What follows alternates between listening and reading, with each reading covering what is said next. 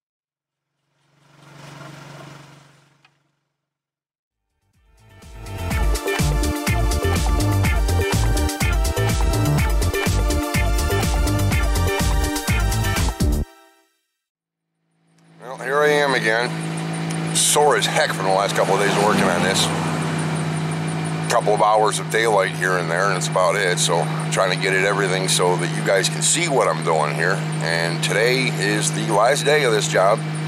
Would have been done with this yesterday, but I ran out of light. The camera was incapable of focusing in the dark, and I didn't want you guys to miss the most important part: torquing all of this stuff down.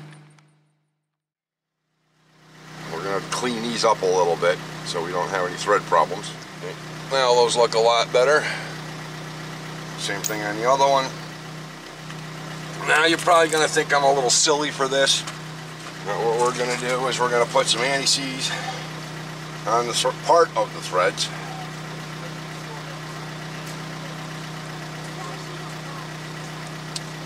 All but the last quarter inch or so, which is going to have Loctite on it. But we're going to coat the rest of the bolt just so that it doesn't get seized in the bore. Just like that. And then that last little bit we're going to put the thread locker on. Okay. Blue thread locker. I don't want to make it impossible to get back out.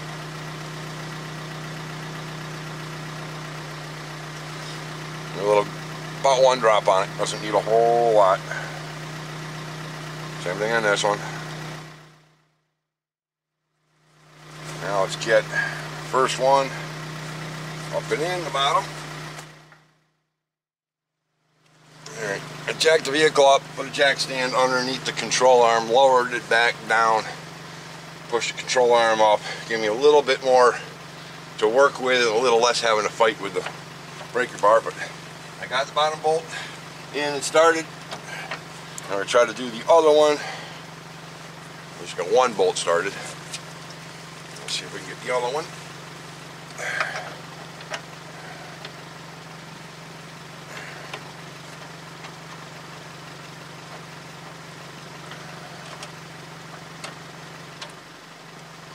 There, that started. Yay. Okay, those are 17s or 19s? Those are 19s, so we're going to get those cranked down. I've got the wrench. Oh, I'm warming the wrench. That's right.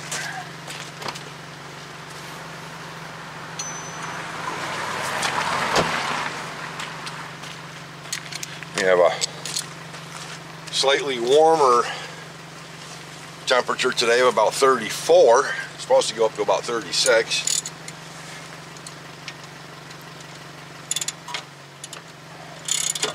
That's in and snug, but not torqued or tight yet. I want to get everything that I can put back together first so that I have more stability. I don't have to worry about things moving around on me while I'm trying to torque them. We're going to be reusing old nuts where we have to.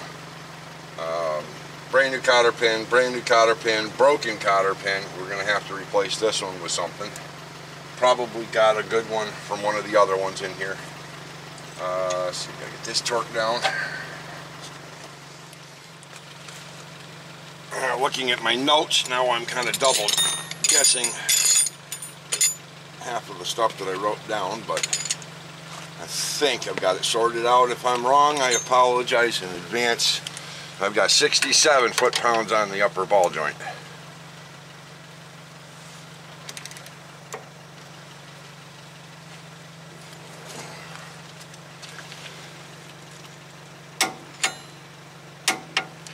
Now let's find where the cotter pin goes in. And a little hole.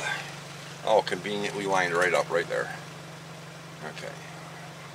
The long side in and down. Grab my needle and those pliers.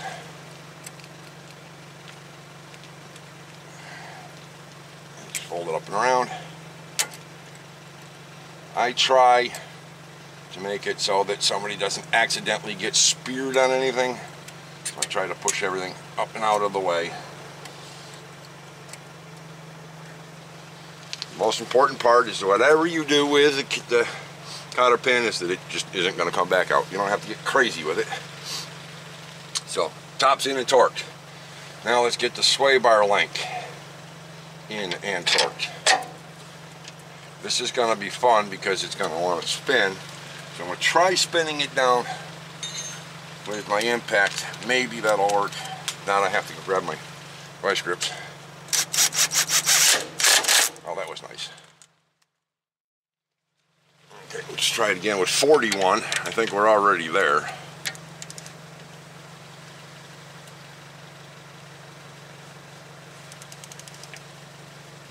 Now, I am not tightening that anymore. I don't like the way it feels. I'm not tightening it up anymore. This is where experience is something that's kind of critical. Because not always all your information is going to be correct, and you're going to have the sense to know when it's not. So I do not know offhand exactly what the torque is on this, and I'm not gonna feed you a bunch of crap. But it's tight. It almost feels like it's on the verge of stripping a thread if I crank it any tighter. So I'm just going to leave it right where it is. It's anti-seized. I'm not going to worry about it, and it is tight. Seeing as we're right here, let's get this upper tie rod or the tie rod end torqued. Figure out what the torque is on that. That's the 19. Oh, that's the 21. That's a big one. According to what I was just double checking, the upper ball joint and the tie rod end are both the same at 67 foot-pounds.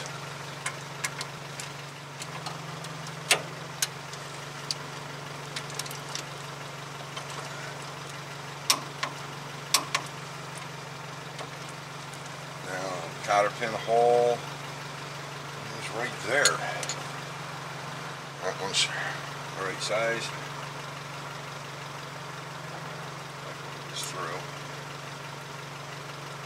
If I can't get this through, then we're going to have to crank it down to the next one. It looks like I might actually be able to get it through. Give it a little tap tap. It might make it.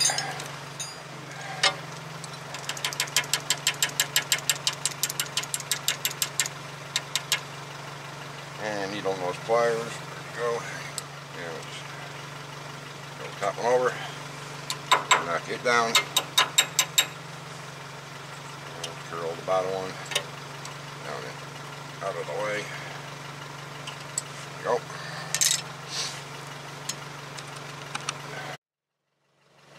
Now the brand new NTK wheel speed sensor. Broke off the old one trying to take it out. A little teeny tiny thing, 45 bucks for this thing. It's just this is nuts. We're gonna install this, and to play it safe with this, we're gonna coat this with anti-seize also. Now, before I go doing anything, I'm gonna make sure it actually fits in there easily.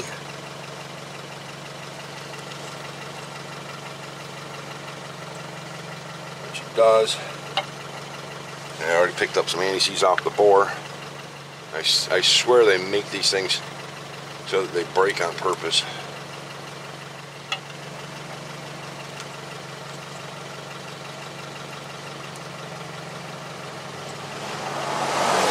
Screw lined up.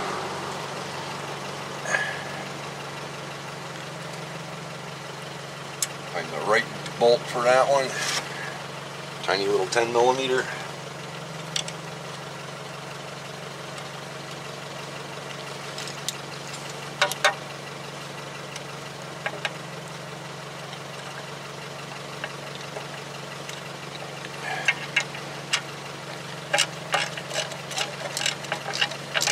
I don't know what the torque value on this one is, but I'll tell you right now that it's very, very, very light.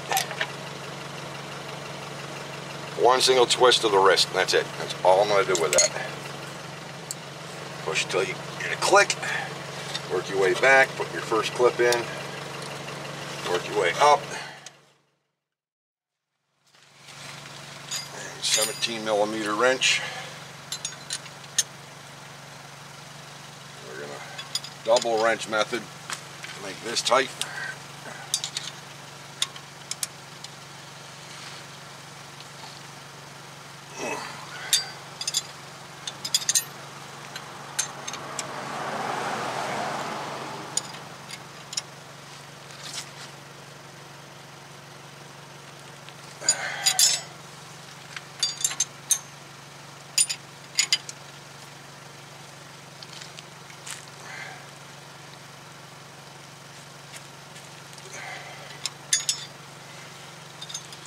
Again, these are about, I believe, the paper wherever I put it. So let's see, hub bolts are 59 foot-pounds. Again, if you're really concerned that it is at 59 foot-pounds, use your torque wrench and a crow foot, and you'll be able to put it at a 90-degree angle and work it that way. Back double check.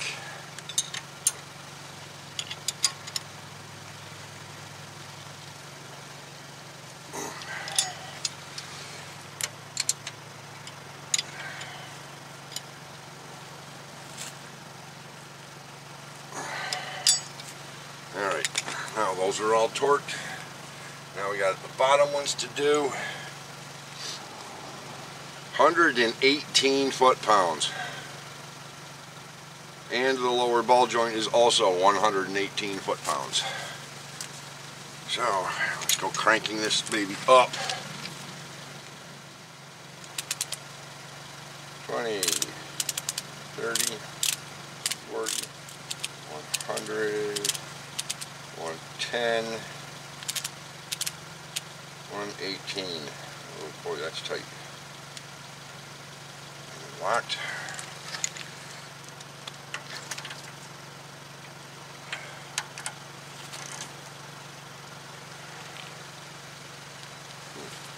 Start with this one first, I guess.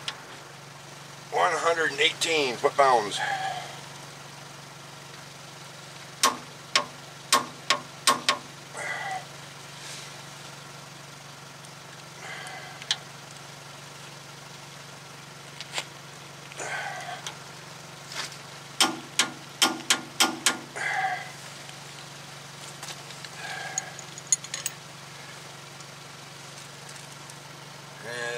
Last but not least, that monster of a ball joint.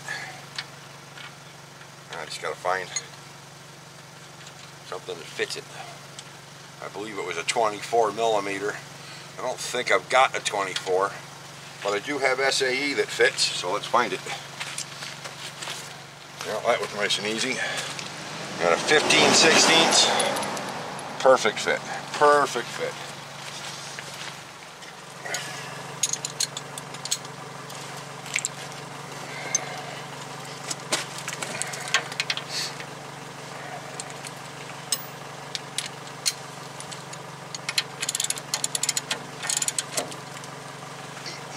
Okay. Now, 118 foot-pounds, and then whatever it takes to get the cotter pin in.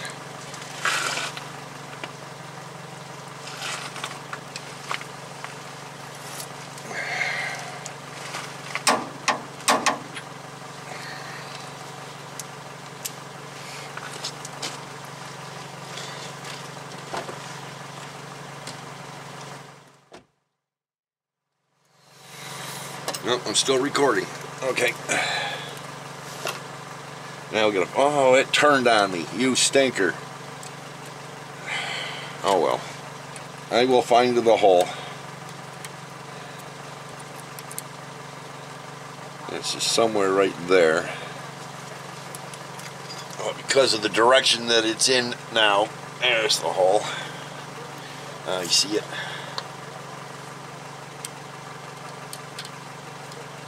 I just can't see it well enough to know how much more I have to go.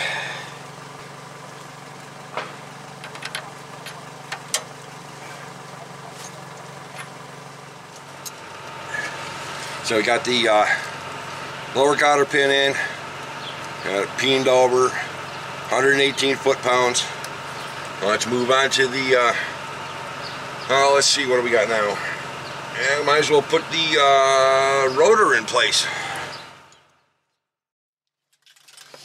Ready to put the rotor back on. We're gonna fluid film the face that this is gonna be sitting against so that we don't end up with any nasty stuff building up and making it rust out.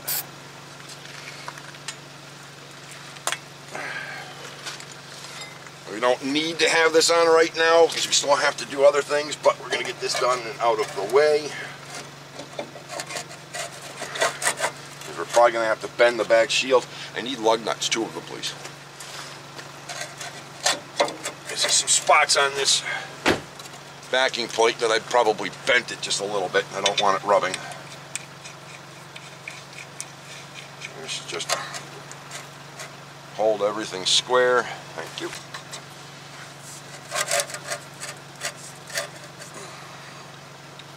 There. Now we can rotate this without anything flopping around.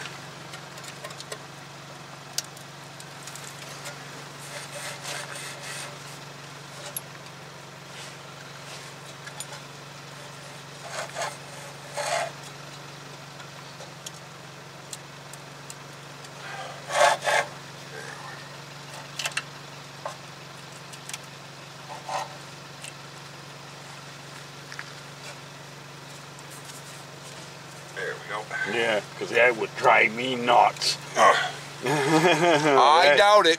Huh? I doubt it. Why? If you couldn't hear this bearing when it was starting to go. Oh, I knew. I didn't really hear it. I felt it. Now we'll see if we can get this unhooked.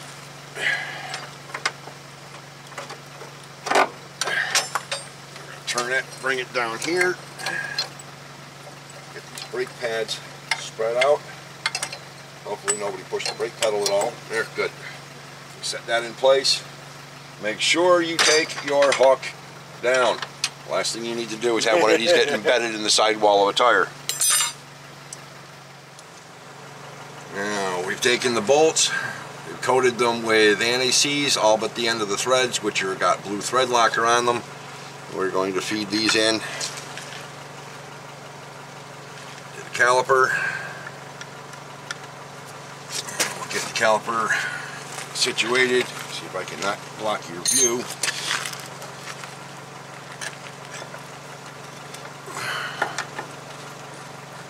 Get these bolts in and started.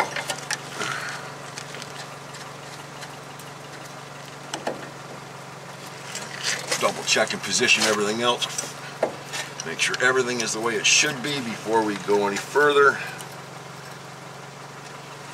Everything's situated. That goes there, there. Everything's routed correctly. Okay, now let's go ahead and tighten those caliper bracket bolts down, or in this case, caliper bolts. The bracket and caliper all in one piece. And those, I believe, are 17 millimeter. Where did I put my 17? It's the one, there it is. Straight.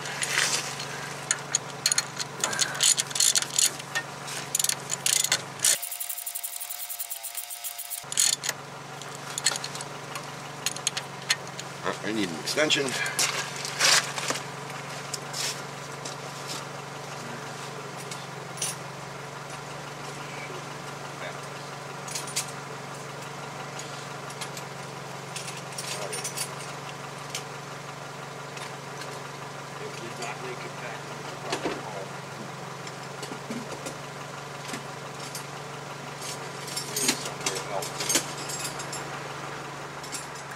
I found the extension so I can get around the brake line.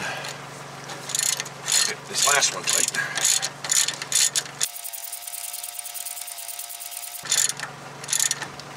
Alright. Snug. Now we're going to torque those. Here's a piece of paper that's got all my torques on it. Those are the caliper bracket bolts. Let's see, 80 to 91 foot-pounds. I think I'll stick with the 80. They're typically in the 70 to 80 range anyways. Torque wrench, get out of here. 70 and 80 right there.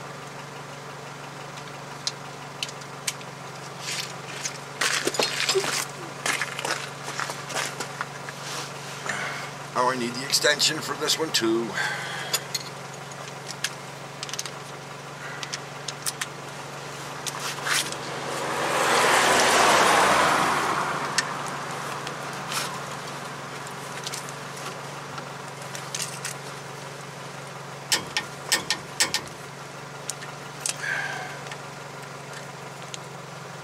Can't see the bolt. Oh, there it is.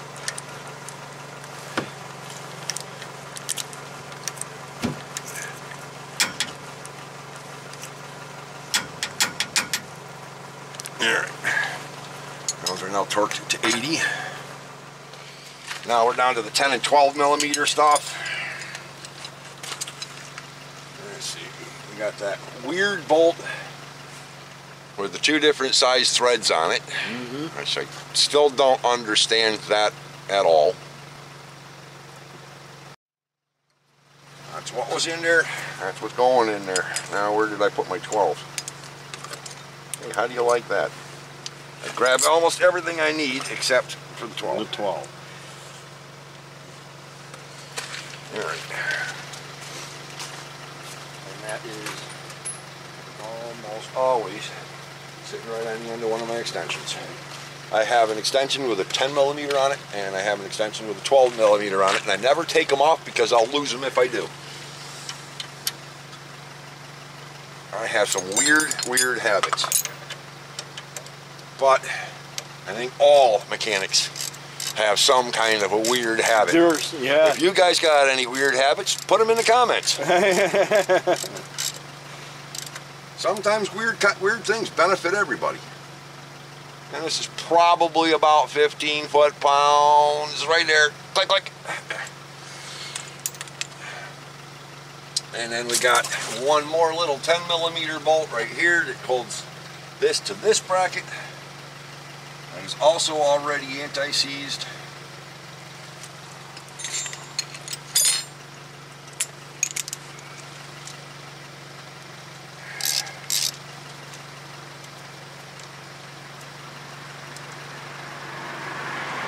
That's probably about 8 foot-pounds because it's only a 10 millimeter bolt. And we got one more left up here on the top.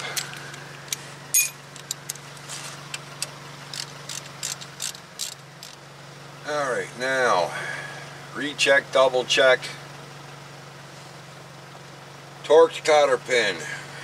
Torqued no cotter pin. Torqued, torqued, torqued, torqued, torqued, torqued and cotter pin, torqued and cotter pin, torqued and torqued.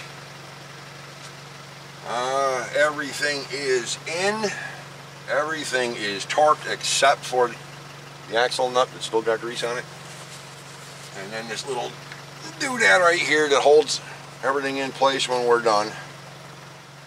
And the old hub bolts. Yeah.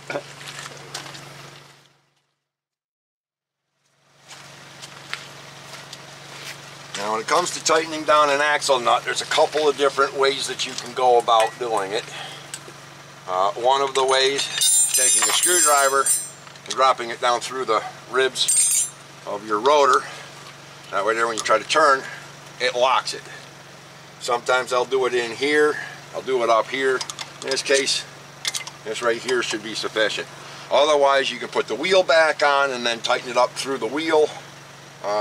You can also leverage against your studs and hold the whole assembly still that way and try. I find that once the caliper is bolted in place, this is the easiest way of doing it. Just be careful, you don't want to damage the rotor or destroy or snap your tool. So be mindful. And let's get this cranked down. Find out what the torque specs on the axle. Oh, that was 173 foot-pounds now that I remember that.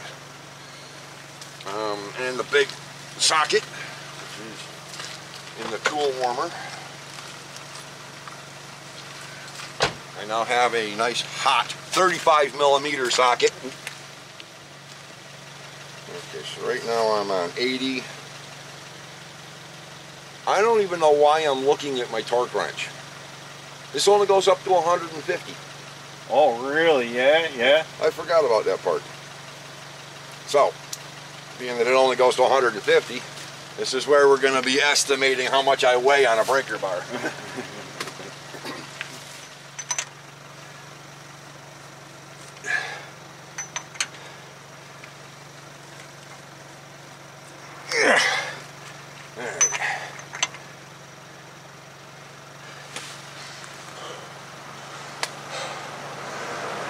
Now, Want me to stand on it? Right. So there's 1 foot right there. This is a 2-foot breaker bar. 3/4 of the way. See, 150 to 2x2 is 300. Now if I go to halfway between 300 and 150, I'm at 225. So I come down just a little farther, right about there. And I say that's, in all fairness, about 173. Now, don't jump up and down on it to make it tighter, because you will squash your bearing. And then to find the little doodad here that lines up.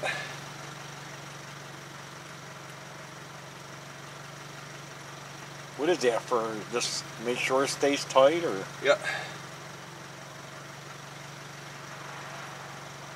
Okay, I'm going to have to turn it just a hair bit more, just to make it line up. I can't find a single one that lines up perfectly. That one's the closest one, and somebody marked it. So we're going to try to get it just a little further.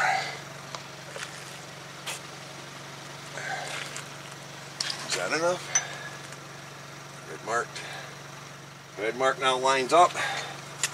Let's get our cotter pin in. I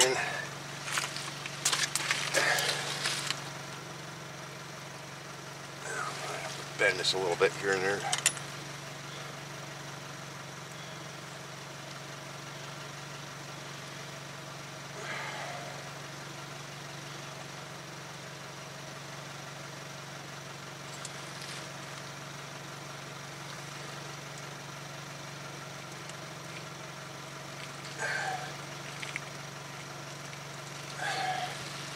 Tappy tap. I can't reach the tappy tap.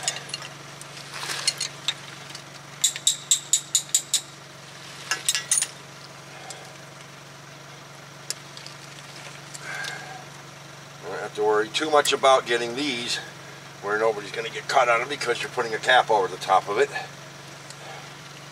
which is going to be this cap right here. Before we put this on, I'm going to spray everything in here again with some more of the fluid film.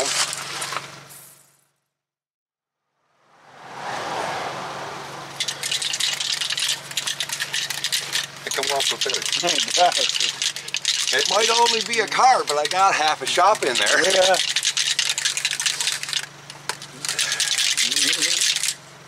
And then just spray paint it. Yep.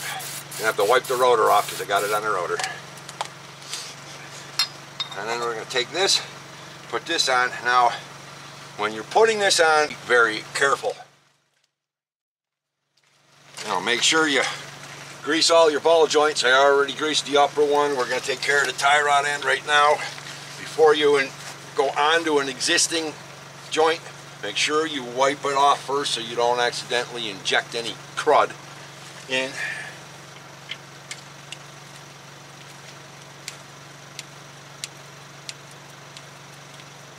right to the point where either you see grease or it swells. And now let's get the bottom one done.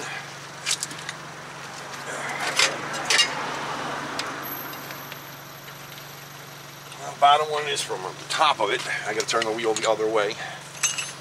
Yeah, actually, here, oh, you got these. Yeah, this will make it easier to get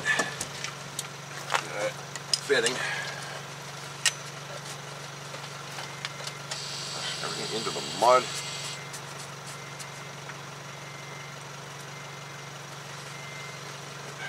Well, turn on it, crank on it, unless the steering wheel locked on you. There you go.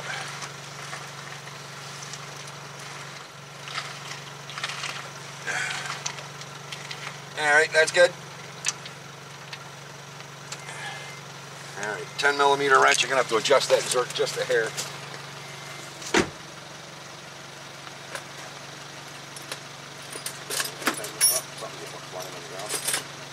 Brand new socket. 5/16 for battery terminals.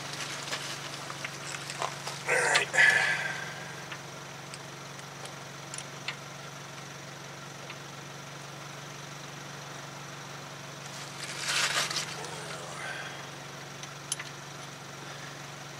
Apparently they didn't think this out very well when they designed this, because that dust shield is, that grease seal is wicked in the way.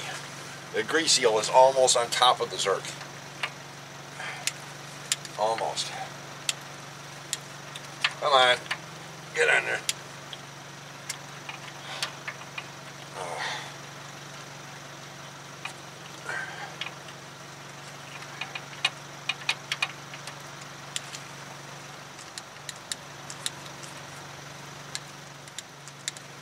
There we go. It's just starting to swell. You don't want to pump so much grease into them that they explode. Double check everything again.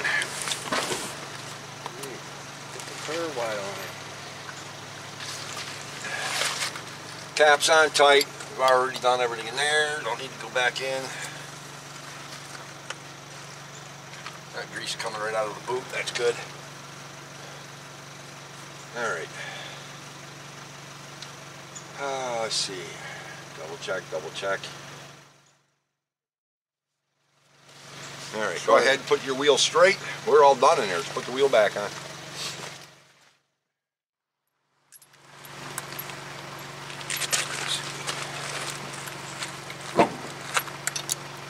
Lug nut started. Our lug nut started.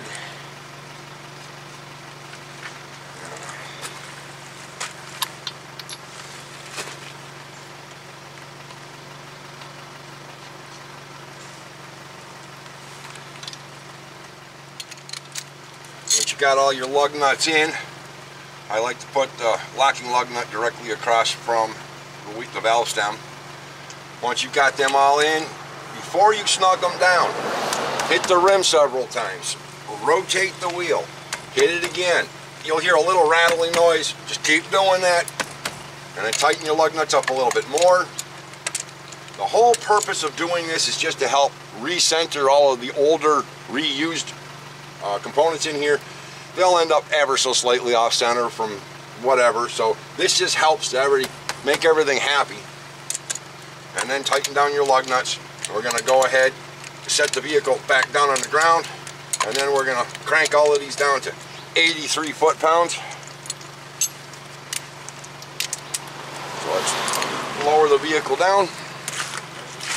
You know, times I tighten, put a tire on, never just crank on it. Well, this is the first time it's touching the ground under its new parts. And my jack is being really stubborn about going the rest of the way back down. I need a new jack, but I cannot find one like this anywhere. This is a 3-ton SUV jack. This particular jack has a very, very long 18.5-inch double stage lift. Can't find this jack anywhere. This jack's 25 years old and it still works. Now you know why I want another one. All right, let's get these torqued down to 83 foot-pounds in a star pattern, including the locking lug nut.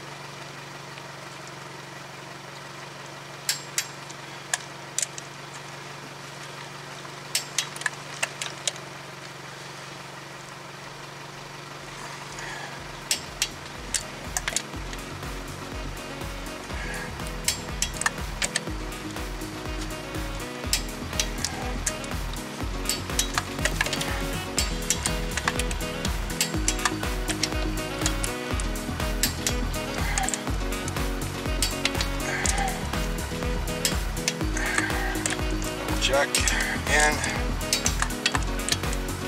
miss any of them. There you go. 2009 Toyota Tacoma. Upper ball joint, lower ball joint, hub assembly wheel bearing. Complete. If you guys found this one helpful, please feel free to like, comment, subscribe, hit that notification bell for upcoming videos. And have a great day. Don't forget, you got no more excuses. Pick up those wrenches.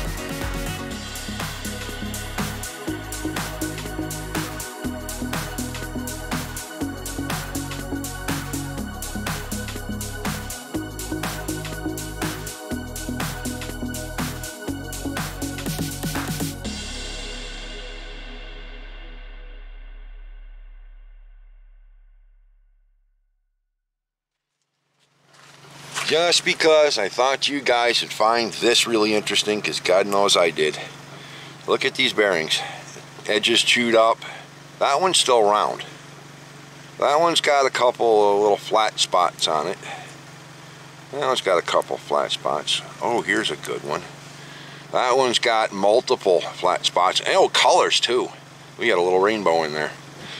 But the one that really caught my eye the most was this one. How in the world does that happen? But this is what was in the bearing. That's a lot of crunching and bouncing and yeah.